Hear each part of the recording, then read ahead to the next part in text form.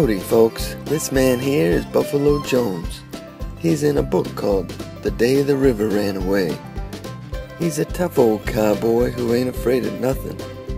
Well, except for those big stinky cow pies. The story goes something like this. Way out west in Cactus Country, where the sun can burn your bones, is a town named Dusty Junction, the home of Buffalo Jones.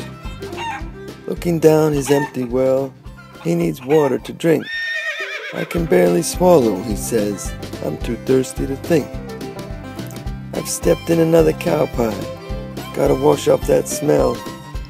Buffalo Jones has many reasons to get water from his well. Now the sheriff's at his door, with a worried look in his eye. Said, "We're running out of water. Can you help us find out why?" Jones knows water comes a long way before it flows into his sink. Silver River brings the water that gives gardens a cool drink. Well, the story goes on to tell how Buffalo sets off to find the river.